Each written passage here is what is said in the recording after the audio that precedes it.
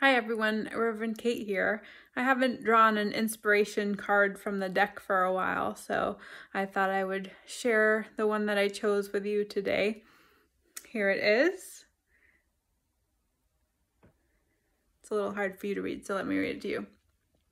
You are one person out of 7 billion people on one planet out of 8 planets orbiting one star out of 300 billion stars in one galaxy out of 200 billion to 2 trillion galaxies. In case you needed to put anything into perspective today, that'll do it, right?